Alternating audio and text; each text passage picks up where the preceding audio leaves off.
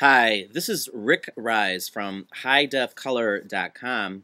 Today we're going to talk about the conversion from the RGB color space into the CMYK color space. RGB is an additive color space, meaning that red, green, and blue light together will create white. When red, green, and blue light are off, they will be black, and it is projected onto a screen or onto a monitor. CMYK is the subtractive color theory, meaning that the cyan, magenta, and yellow inks act as filters. As light bounces off of the paper, it reflects up through the cyan, magenta, and yellow inks, which in turn will either absorb or reflect different color wavelengths. So the opposite of red is cyan, the opposite of green is magenta, and the opposite of blue is yellow. So the subtractive colors are the gray components of the additive colors, meaning that when they're put together they create gray or black or white. So the lab color model, let me turn this off here. The lab color model is a 3-axis color system, and the lab colors are absolute, meaning that the color is identical. It's across what's called a device independent, meaning that the lab color space is the only way for you to communicate different colors across different devices. Now, it is a 3-axis system. The first axis, the L channel or lightness, goes up and down the 3D color model, and it consists of white to black, and all of your gray colors will be exactly right down the center. So all your neutral colors will be relatively in the center of this axis. The A axis goes from a cyan blue color across to a magenta red color, and the B axis goes from blue to yellow. So within this area we're going to plot our visual or reproducible colors based on the gamut or the profile of the device we have.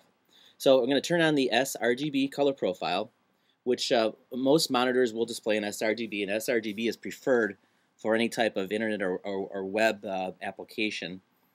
And we'll get this thing spinning here, and you can see the volume of the colors that you can reproduce from this additive color model.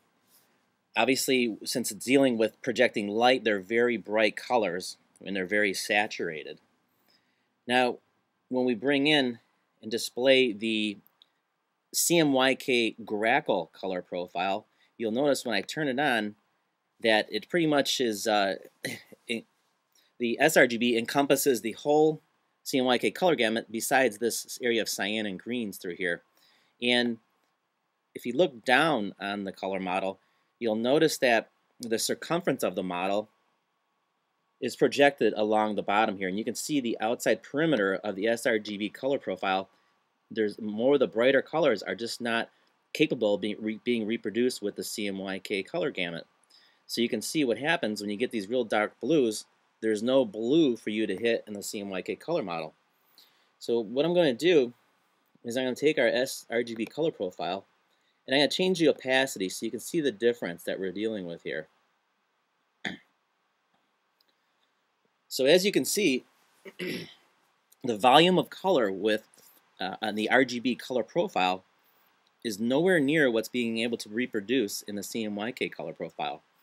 So what we have to do is we have to do our best job of remapping these colors, or what is known as tonal compression, to bring this sRGB color model into the CMYK color space. This is why, I'll stop right here.